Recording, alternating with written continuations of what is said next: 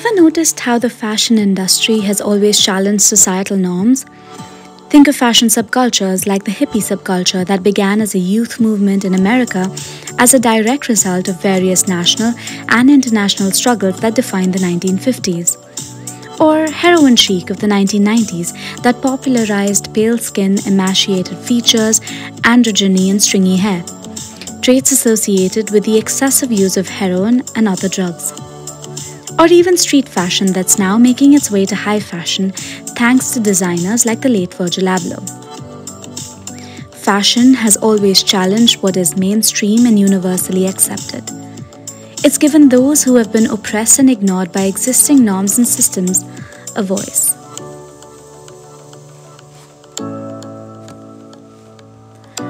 Hi, my name is Anne.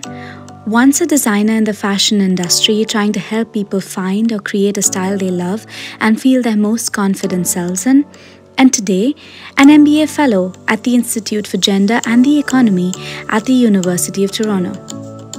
In the next few minutes, I'll be examining what the industry has done to address yet another societal norm, that of gender expression.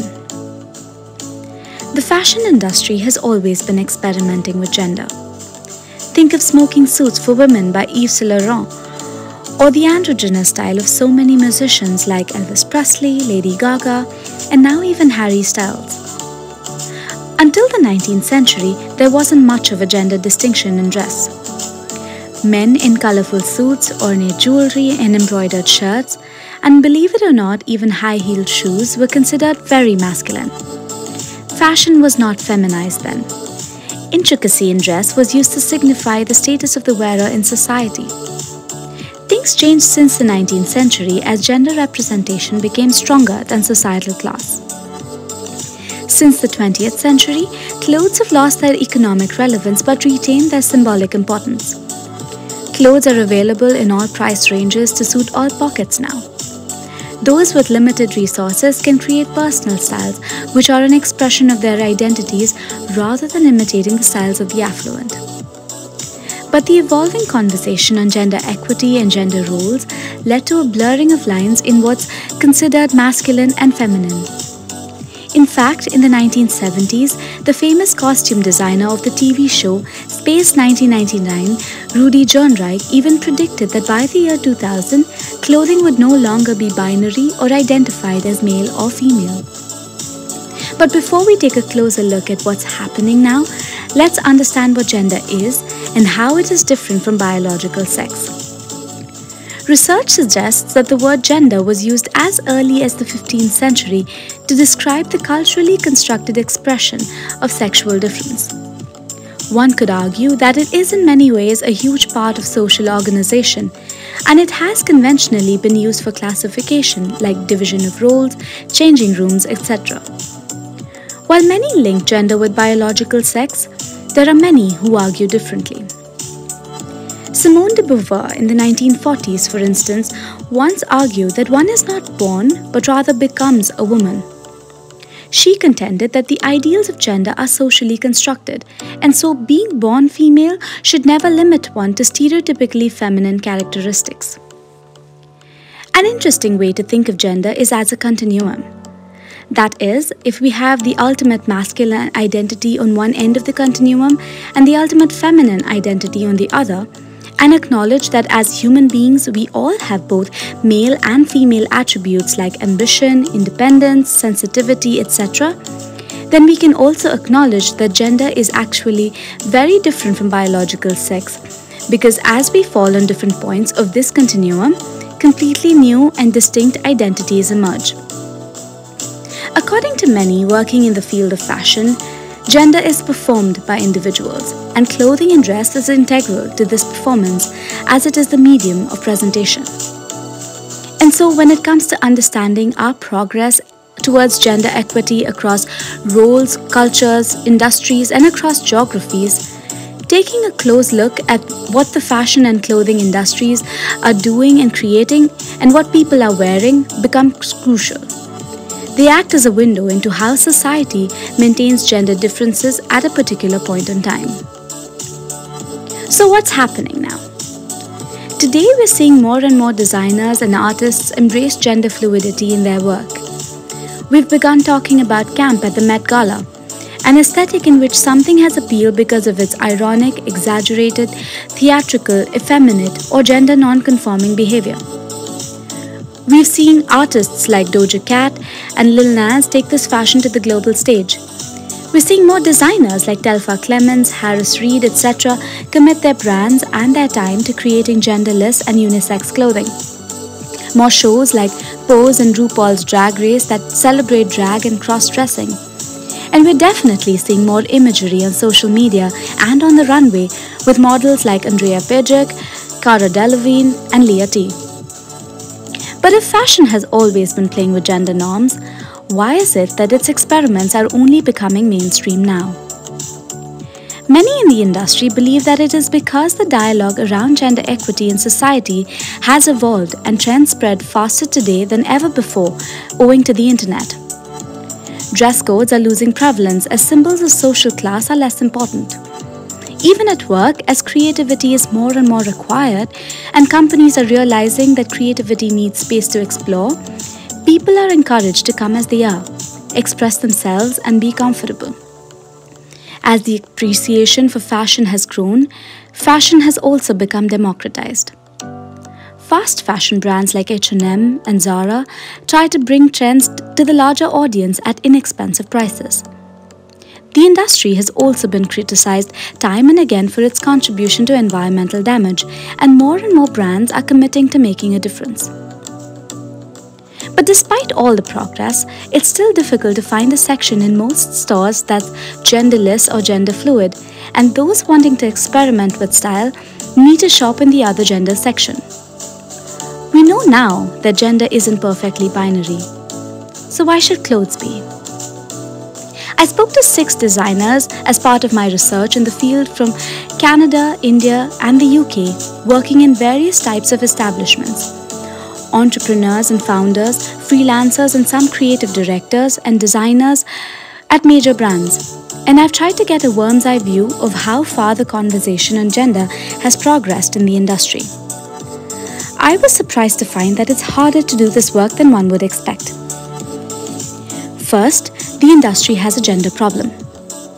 Many brands and companies are still at a point where they differentiate between male and female sexes in hiring, promotions, etc.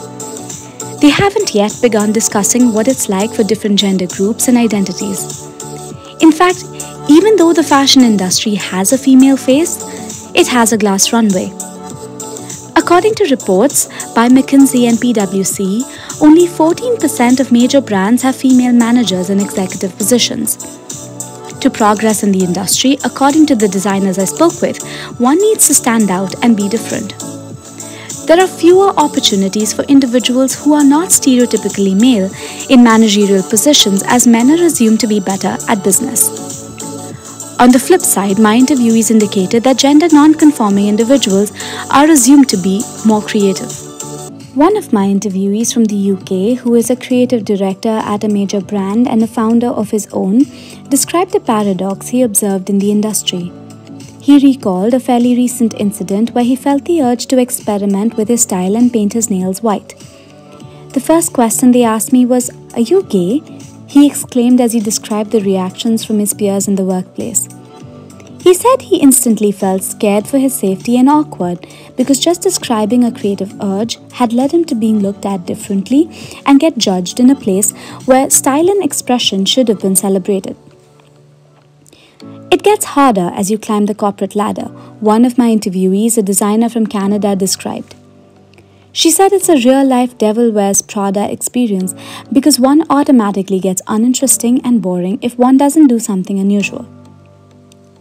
Individuals identifying with different gender groups have described feeling confused at their organization's inability to understand their emotional and psychological needs.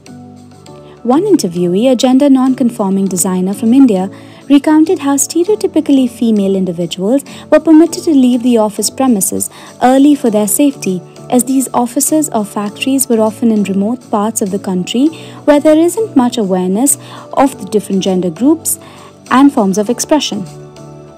He went on to describe how, against this backdrop, He, as a gender non-conforming male, wasn't safe either. But he wasn't granted any privileges, however, and this sent a confusing signal to others like him in organizations.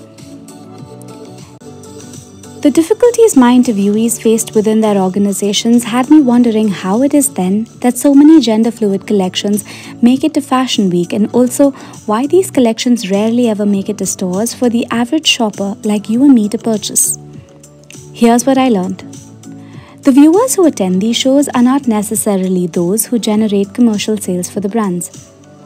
My interviewees described how the goal of a fashion week is so different from the goal of collections that make it to trade shows and eventually to the stores. It's at Fashion Week that garments are created to sell stories of an escape from reality, where shock value is actually appreciated. One of my interviewees, a founder of an inclusive brand for men in India, explained this to me in more detail. He told me how it's difficult for designers and brands to sustain a business that's solely for gender-fluid individuals. Because in many parts of the world, like in India, so many socio-economic factors keep gender non-conforming individuals from decent-paying jobs and therefore the ability to afford designer clothing. Established brands risk upsetting their existing customers who may be more conservative or less aware and thereby lose out on profits. And so they avoid taking the risk of experimenting with something as sensitive as the image of their brand. But the customer isn't the only stakeholder they're afraid of upsetting.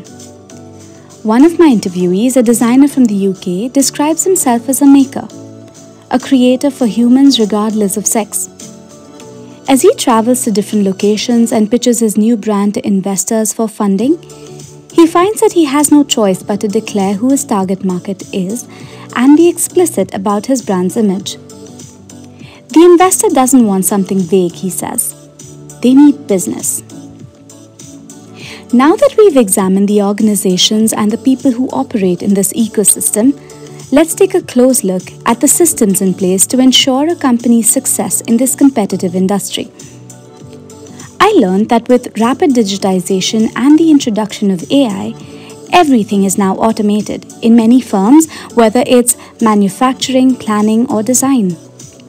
While this technology has made it possible for companies to operate at light speed and without error, it also reinforces biases. Today, in many companies, models and AI are used to forecast future sales based on historical records. As my interviewees indicated, these systems don't take into account the fact that conversations around gender and the environment are evolving, and therefore demand for sustainable, inclusive clothing is also changing. The problem is, brands are afraid to cause any disruption to these systems and technologies they've invested so much in building, because much of their success has been attributed to these models to begin with. But what can we do now that we know all of this as consumers, leaders, viewers, teachers, or lovers of fashion? If you're faculty, help dismantle gender norms in your school. And if you're a student, actively champion for changes in the curriculum to make it more inclusive. My interviewees indicated that at present, even in some of the most prominent and progressive schools in the world, if one wants to pursue a higher education in fashion, one needs to declare if it needs to be a master's in menswear or a master's in women's wear. We really need to use our voices to champion for change and inclusion at this point in a designer's journey with fashion and equip them with the skills they need to design for different gender groups with diverse body types. If you own a brand, improve your diversity hiring targets and inclusion policies to tackle the inequity that's embedded in the organization and its systems. Increase board diversity and ensure leaders represent the needs of different cultures, gender groups, abilities, etc. Train the leaders to hire and promote based on merit and capabilities rather than the identities of the employees. People are large and intersectional, and creating environments within your organizations that normalize self-expression will not only help address some of the imbalances that exist in society today, but will also give creative individuals in your teams the space and the confidence they need to explore, experiment, and push the boundaries of innovation.